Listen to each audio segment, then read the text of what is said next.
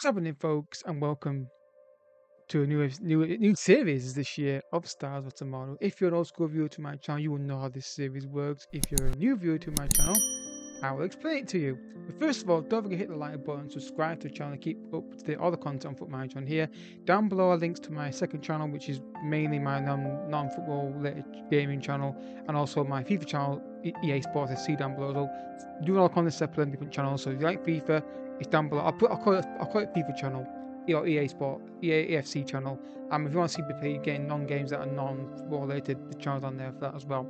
So those of you who've been following this channel for the last few weeks will know that I've had a lot of problems with the PC recently. I've got a gaming laptop. I'm recording on this at the moment, so I do apologise if I can record 3D on here.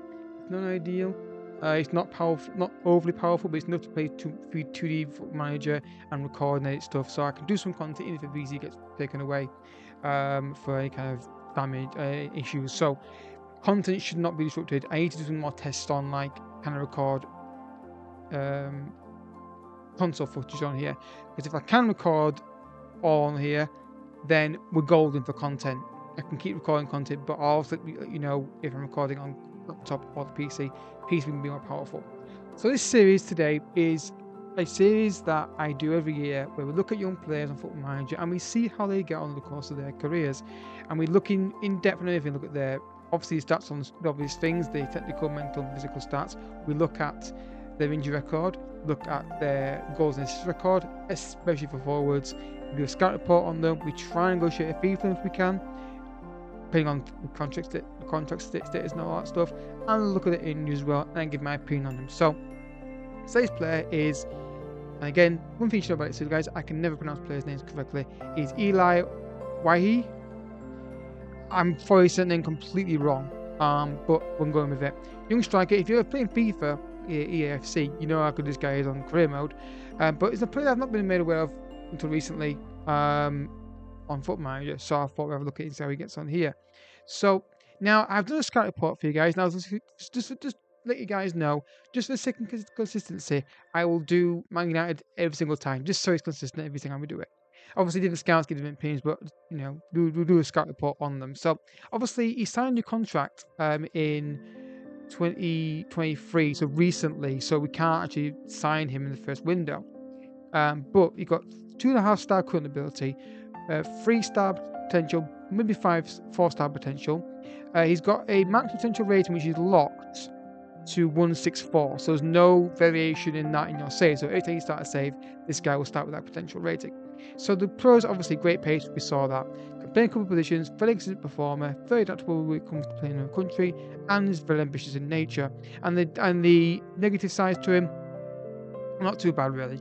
Obviously needs the language, because the scouts him from an English club. Development wise, you can see here, yes, he's very weak on his left foot, but very strong on his right foot. So obviously the right hand side, if playing inside forward, is probably not going to be a good idea. But poacher, advance forward, complete forward, pressing forward, you know, a striker is what he mainly is. And left wing, sure, inside forward, you can play him there as well. So look at the main stats as you can see on the screen here. We've got 16 finishing and 16 pace that stand out straight away. I need to get that straight to his height, 184. I'm not sure how much it is in foot and inches. I'm not great at conversions, but again, great pace, good technique, good composure. The triangle of finishing, I like to call that, finishing, composure, and technique are all good for a 20-year-old striker. Next to him over kicks, obviously not necessarily going to be able to be cast in first season anyway. He's just from Montpellier, but £25 million is a lot of money, and no loose clause in his contract. Again, we look at his calving as well every time we go for a jump. So speaking of which, first jump, let's hit it, folks. So he's still in League One with Lon. The valuation now to 30 million to 91 million pounds, and the main stats have increased are basically what we saw earlier. He's finishing up to 17, power 16, pace 17, and as I'm doing this laptop is wailing away in the background with the fans, but I think it's because I'm recording. It's not the most powerful laptop, it's working hard to get recorded. This is why I need to check something around. I'm doing my 2-screen thing, so I'll check how it's doing. It's not with 80 frames. This is working very hard, so I can do it, but it's not ideal, of course. So 17 finishing, good composure, good pace, strength is good, stamina is good, good acceleration, agility, and balance.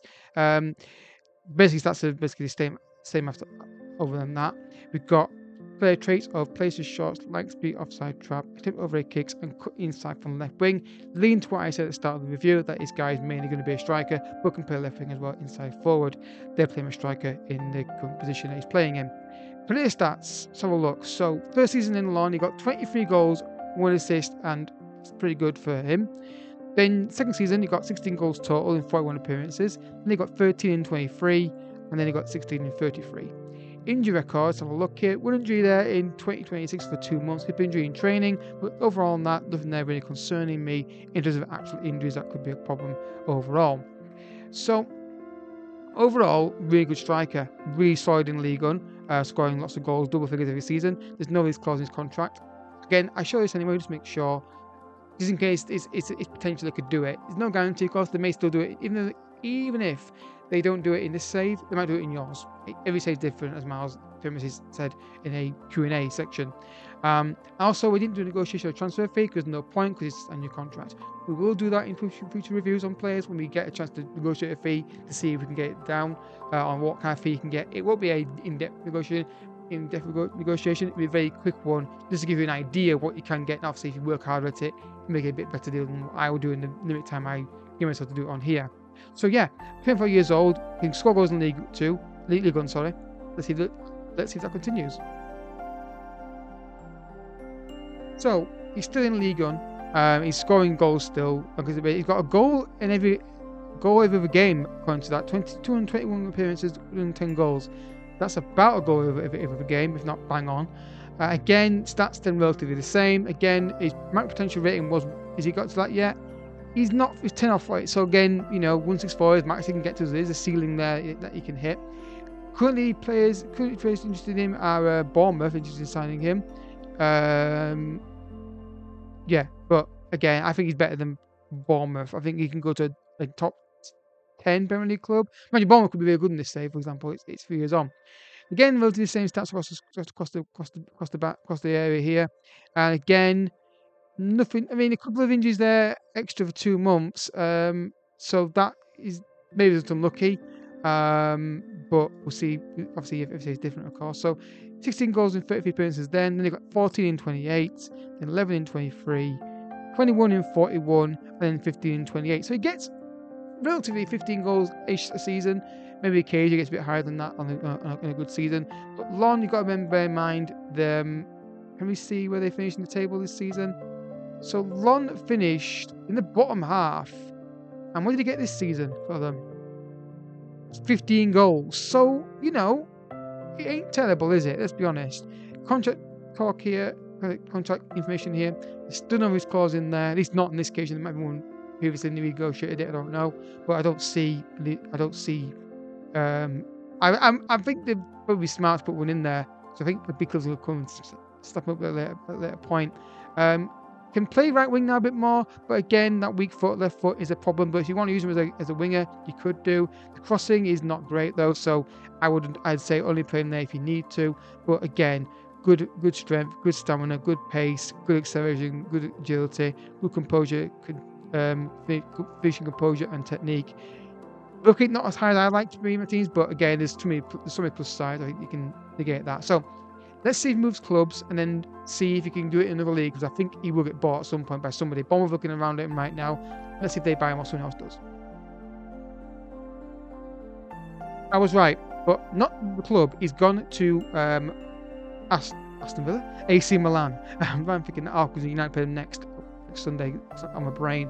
So yeah, again, the big increase here is obviously the first touch. Obviously, pace going down a little bit in acceleration, but he's now 32 years old. That's understandable. A quick check at the injury record again. But apart from that 2-month injury in 30, it's been relatively okay, more or less. How much did they pay for him? £72 million, a lot of money for him. But then you get 21 goals then you got 15, then 15 again, and 10. Moved mid-season to AC Milan and got 9 in 7. Then he got 28 in 43, then 16 in 39. So he just get lots of goals, and he's done it in Serie A and League One. So you can't fault it. I think this is a guy you get early on. The plus side of this guy is good pace and a great eye for goal. The downside to him is he has got a ceiling of 164 of potential rating. And he didn't quite reach that, and this is now. But again, I always say the game can't compensate for your ability to manage a player. So bear that in mind when you look at these reviews, that this is a simulated version of a player. I will always set the player to the highest potential rating as well, regardless of what it is. So if it's 190, I'll set it to that, fix it so it's locked to that setting. I always try to show the best version of the player it can be. But obviously every say is different. You might get a player at 190 potential, and it breaks his leg in the first week of the game, and you can't play him or can't buy him for a year. And then so it depends how your save goes. But yeah, so I like this guy. I think very limited in terms of potential growth, but what he does have, great vision, composure, technique and pace. I think for striker, he's brilliant, and he can play left wing as well. So your thoughts down below, guys, on the player. If you've got a player you want me to look at, leave his name and as much info as you can down below in the comment section. And that's basically player name, club, position, age, all that stuff. As much info as you can, so I can find, especially if players got similar kind of surnames to other people, help narrow them down. Can't guarantee you I'll do them quickly. I'll look at them. Obviously, if they look developed, I'll let you know in the comments. I will reply to your comments when I get an update on what's going on. So yeah, if you have enjoyed the episode, I hope you have. Hit the like button down below and subscribe for daily FM content as well. I do apologize for lack of content, but we are taking steps to mitigate that with the gaming laptop we have here next to me, which you can't see. But also the PC is coming back, and apparently it's all okay. So fingers crossed. And if we do lose the PC again, we have to go back for a repair or refund if it fails again. Gaming laptop next to me, do some basic recording on it, so we've got something to record. So thanks for watching. See you next time.